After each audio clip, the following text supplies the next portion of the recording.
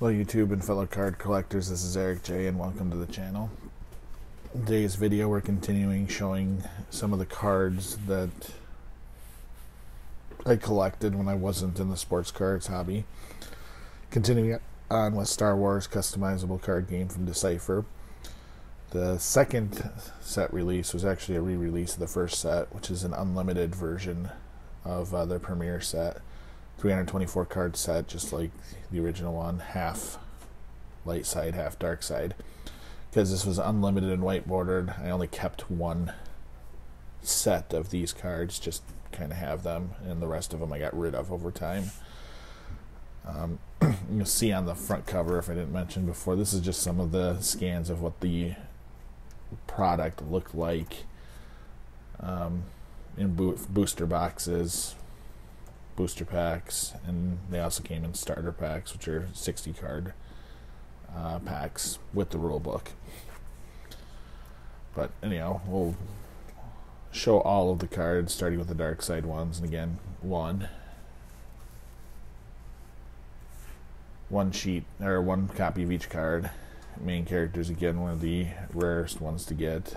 And actually, Darth Vader is probably the most expensive card remaining from this particular set. Probably get for a couple bucks.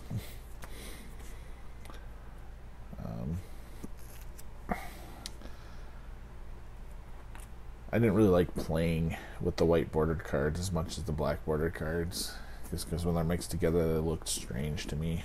But cards are available. The white border ones are generally cheaper than the black border counterparts, and of course this early set is vastly overproduced compared to some of the later sets, so most of these cards have minimal value at best. This set came out in the spring of 1996. I think April was the official release month, and made more of the first series available for those of us that played the game, or the group that just liked to collect Star Wars things, Star Wars cards, just for the sake of collecting.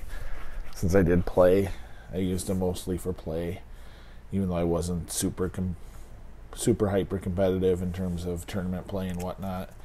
Did play quite a bit with a number of my friends through college.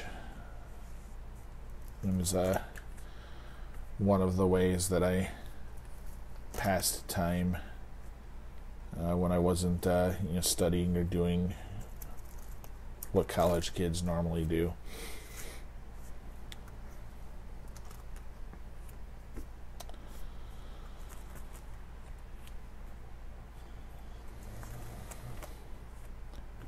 So if you looked at the other videos that I had of the Premier Limited, a lot of these cards will be somewhat familiar if you've watched the entirety of the video.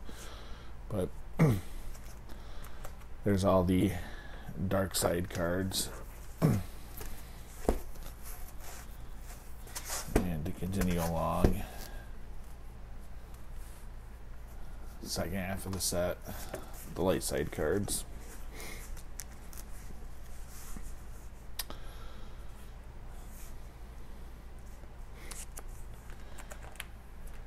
Again, this covers A New Hope, the non-special edition version, is where most of these these cards are pulled from.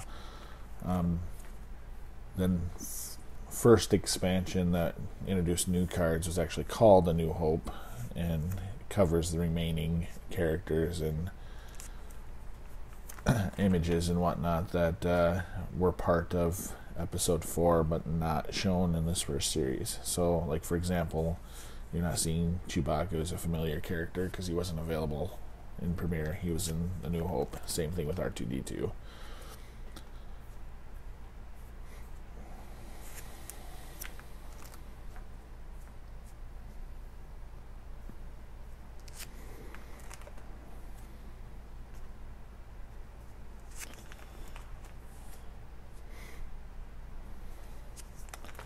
This company Decipher also did a Star Trek game that I wasn't really into, but for those that weren't as interested in Star Wars, that was available as an alternative card game as well.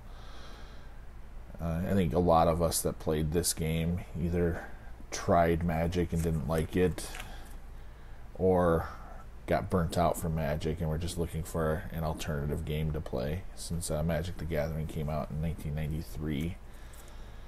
That's one of those games that a lot of us that played games and may have migrated from things like sports cards may have started with.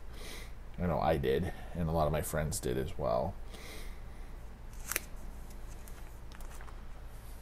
We ended up enjoying the semi-competitive scene of this game a little bit better than the semi-competitive Magic scene at the time.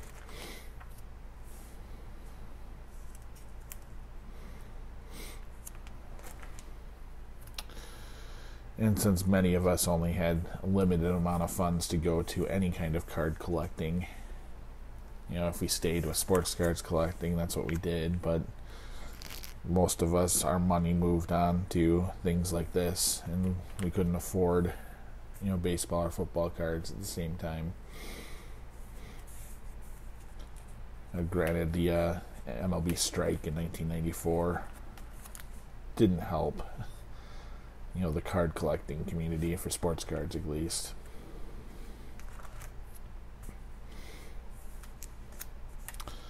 So these are all of the cards for the Premier Unlimited set.